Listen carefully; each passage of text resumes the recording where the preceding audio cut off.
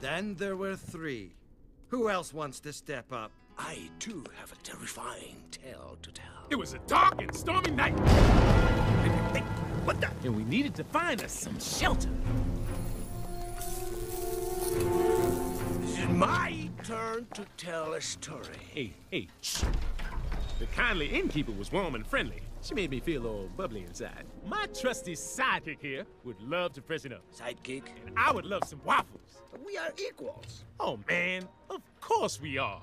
The noble donkey reassured his clearly inferior sidekick. I'm getting a little tired of this. But before Puss could finish his thought, he decided to take a well-deserved tongue bath. What the?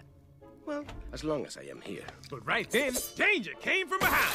Ring, ring, ring, ring. Dun-dun, dun-dun, dun-dun, dun-dun. And Puss was never seen again. Ha-ha, the end. No, that is not how the story goes. I was well aware of the approaching danger and went for my steel. Don't worry, little buddy. I'm here to save you. Ah, you're killing me. It was Prince Charming. He was packing heat, and he wanted revenge. I want revenge, he said. But before anyone could do anything, the plan! It was awful, and it was terrible, and it was really, really scary. What? No! Go back!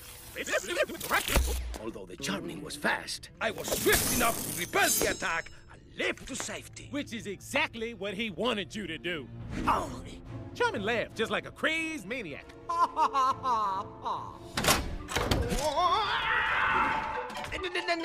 No, I'm sorry, but I will never let that happen to me. Instead, I woke up. Yeah, that's right. It was all a dream. You mean a nightmare? You know you're on the ceiling, right? I will get you for this. Oh, and then the lights went out.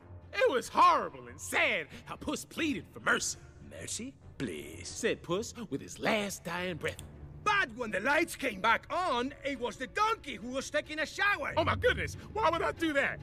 And right behind you, there was danger. Oh, man. You were paralyzed.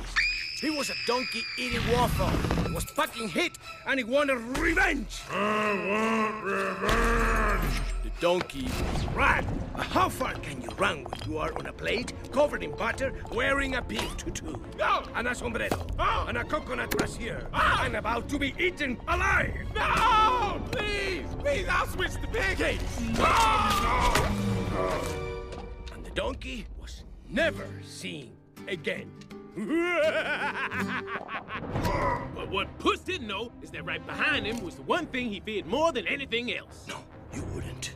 I would. You didn't. I did. No! Anything but that! No! The end. I'm pretty sure that's cheating.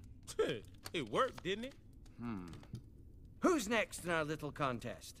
Oh, has anyone seen the mice? Are we there yet?